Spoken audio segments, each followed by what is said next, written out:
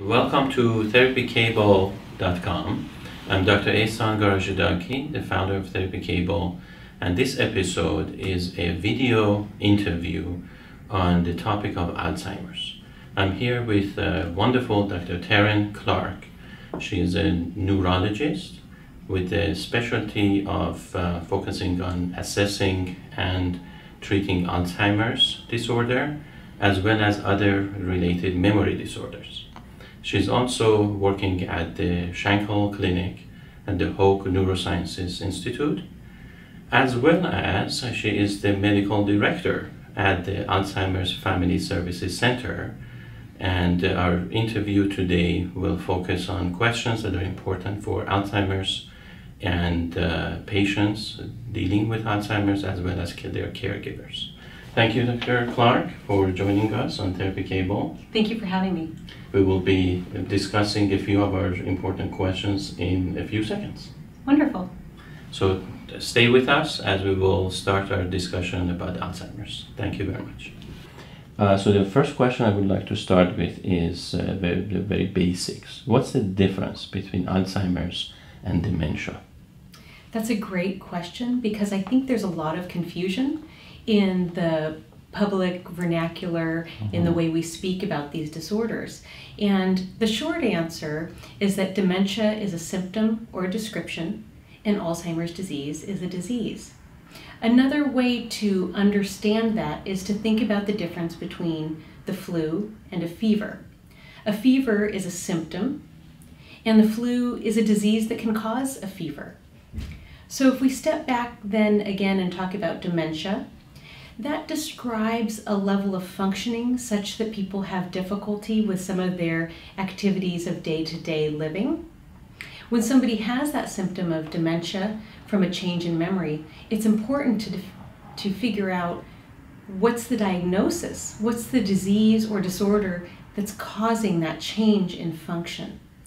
Alzheimer's disease is a disease that can cause people to function at a level of dementia, but it's one of many causes or diseases that can do that. Some of the disorders and diseases are treatable and reversible, and it's very important to identify those. So when somebody comes to a physician with the symptom of dementia or memory change that's significant, it's really important to determine the diagnosis or cause of that change in level of function.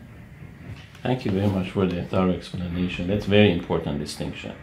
How can someone find out whether or not memory loss and other cognitive difficulties are due to Alzheimer's disease, and what specifically should you look for? So when we're trying to determine the cause of changes in memory, we use laboratory tests and imaging studies to determine what's changing in the brain. An example of an imaging study that might be used would be an MRI scan of the brain. Lab tests can identify many general medical changes, including vitamin deficiencies, a history of exposure to infections, that can change the way the memory is functioning. It's not uncommon for us to identify 2 or 3 different things that are contributing to a change in memory. We often diagnose Alzheimer's disease, but also find that depression or a vitamin deficiency are also present. And it's important to treat anything and all of those things together that can be changing our memory function. So the next question I have is, how does an individual receive a proper diagnosis for their loved one? And what does the diagnosis process look like? For instance, what questions will be asked and what to bring to the appointment? So if somebody has a concern about their loved one's memory and they're taking them to a neurologist for evaluation of memory, the most important items that the loved one or caregiver can bring to that appointment are a good history of the changes in memory so the doctor can understand the progression of what's happening. Often that pattern of change of memory function is very helpful in arriving at the accurate diagnosis. The other important pieces that the loved one can help bring to that visit are a medical history, what other general medical conditions the patient might suffer from, and also a current list of medications. a lot of our medications actually can negatively influence memory, so it's important for the doctor to be able to identify those. At that first visit, using the information provided in terms of the history of memory change, the past medical history, and the current medications, then the doctor can determine what laboratory tests and what imaging tests would be appropriate in trying to arrive at the correct diagnosis. Usually at that first visit, the physician will order lab tests and MRIs or other imaging tests. It's important to understand that it can take several visits to arrive at the correct diagnosis. You know, a hot button issue right now for seniors is driving. Can you talk about knowing when to take away the keys and how to address other issues surrounding that loss of independence? Driving is a really important issue, especially in a place like Southern California, where we're very dependent on driving to get almost every place we need to go. The DMV requires that drivers inform the DMV when they develop any medical conditions that could affect safe driving. Some examples of those would be memory changes and changes in vision. When somebody has a diagnosed memory disorder, the DMV wants to reevaluate them with a written and a driving test to assure that they're a safe driver. Another really valuable community resource to help patients and families determine their abilities to drive safely are some of the senior driving courses. AARP, for example, offers a comprehensive course that involves not only reviewing the new laws and helping people prepare for taking those tests, but also goes over alternatives once the patient is not driving anymore to help them stay active in the community. Now, as current research suggests, there is no magic pill for Alzheimer's. And what are some of the medications on the market? Types, how they work, side effects, etc. If you could talk about those. You're absolutely correct. We currently don't have a cure for Alzheimer's disease, but we do have a regimen of medications that greatly change the progression of the disease. With a combination of the currently FDA-approved medications, combined with exercise, we can slow down the progression of even Alzheimer's disease by 50 to 60%, which makes a huge difference in quality of life. In addition to those FDA-approved medications, we have a number of medications currently in clinical research trial, which show some promise in terms of further slowing down this disorder. We can't reverse Alzheimer's disease with what we currently have available, so that makes it very important to diagnose the disease as early as possible so we can slow down the progression. Our goal is to prevent patients from ever reaching those severe levels of dementia that can be caused by these disorders. What other types of questions and issues should a caregiver be addressing with his or her loved one's physician? One of the things that changes so much in Alzheimer's disease and related memory disorders is communication. The overall guiding principle in communication should be kindness.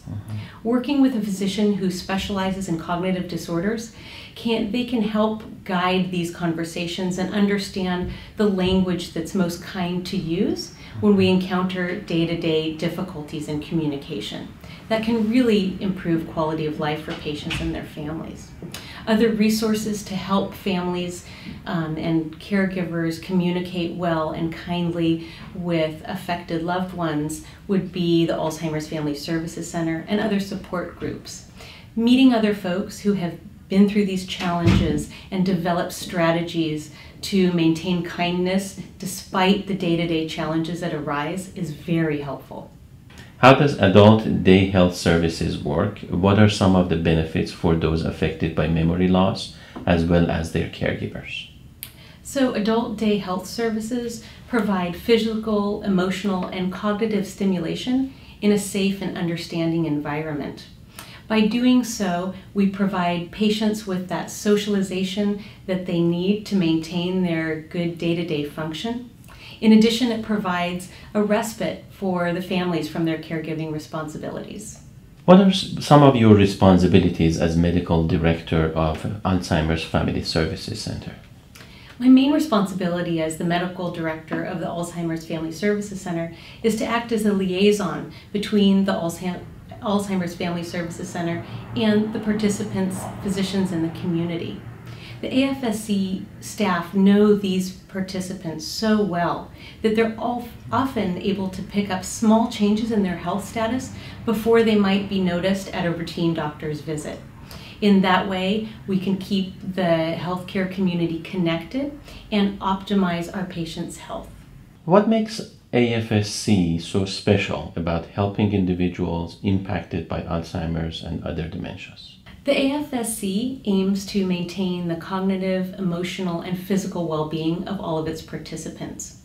So participants who are at the Alzheimer's Family Services Center routinely go through evaluations by psychologists, social workers, physical therapists, dietitians, occupational therapists, and nursing staff. And they're extremely competent and qualified in their fields, especially where they cross with patients affected by Alzheimer's disease. But that's really only part of the story. Everybody who's involved in the Alzheimer's Family Services Center is personally invested in the health and well-being of the participants at the Alzheimer's Family Services Center. If you ask anybody involved in the center about somebody on a first-name basis, they'll know who that participant's best friend is at the center, who loves to give out the bingo cards on Tuesdays. They'll know the gentleman who says he's going to work every day when he's dropped off at the AFSC. And by knowing people so well, they really can make the environment enriching for the participants. So when you have the competency of all these services matched with the deep compassion, understanding, and love for these participants, it's really an incredible combination. The AFSC is such an asset to our community in terms of maintaining quality of life, not only for the participants, but their families. Should we consider a clinical research trial? And if so, what would be involved? That's a great question. This is a really exciting time in the management of Alzheimer's disease because for the first time in about 10 years, we have numerous medications in clinical trials which are in phase 3. Those levels of trials are recruiting patients from the community to participate. So then that question does come up for affected individuals, should they or should they not participate in a research trial? It's important to understand that when an individual participates in a research trial, the goal is supposed to be to advance science and not to have our own benefit in mind, because the patient could be receiving placebo medication or they could be receiving the new medication, but it may turn out to be ineffective. So those are some things to keep in mind. However, what usually drives people to participate in studies is the hope that they'll be one of the first people to receive a new medication that ends up being effective. It's important to note that all the current trials for Alzheimer's medications allow patients to stay on the current FDA-approved medication regimen in addition to the study drug, so that by participating in a research trial, we're not giving up the benefits of the medications we already know do help slow down this disease process. Participating in clinical research trials is definitely something to discuss with your doctor. Wonderful. Thank you so much, Dr. Clarke, for taking the time and explaining all these important concepts. We appreciate it very much. Our viewers on TherapyCable appreciate it. And we are very happy to having this discussion with you as it relates to Alzheimer Family Services Center and the great services that they provide. Thank you so much. Thank you for having me. There's so much we can do about Alzheimer's disease and related disorders, both from a medical standpoint and from a social standpoint. It's really important that we have all the information available to us.